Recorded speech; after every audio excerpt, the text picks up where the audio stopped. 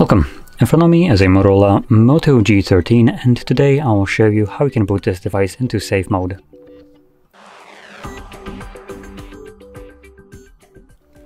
So to get started, you will need to turn off the device, so do so by holding power key and the volume up.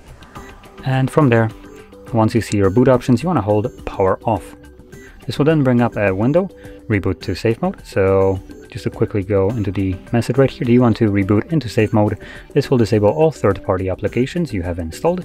They will be restored when you reboot again. Let's click on OK. This will now initiate a reboot of the device, and once it boots back up, it will be then in the said mode. Now what it means, or this message, what it meant is any app that you have installed yourself from Play Store or any other means will be basically turned off in that mode, and neither you nor the system will be able to run it in any kind of way. So if, for instance, maybe you created some kind of app that is completely messing up your device to the point that you cannot use it, and you also can't get rid of it, boot it into safe mode, and from there the app cannot run. You can go into, for instance, apps and settings and just completely get rid of it. Now let's just wait for it to boot up, just so you can see how that looks like.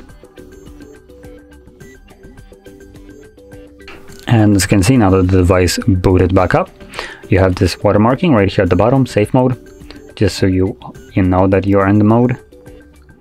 And in a second, let's see if we have any kind of apps, and we do. On the second page, you can see I have a couple apps that are turned off, so Opera, whatever that is, Epic Games, a couple additional apps. And whatever was here, which I don't really see, as you can see, they look a little bit different. So normally these apps should look like this, where they're monochrome, transparent a little bit.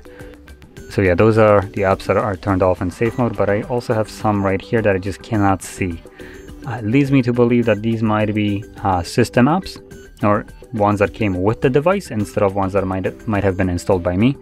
That's why they're just like completely gone, but it's just a guess.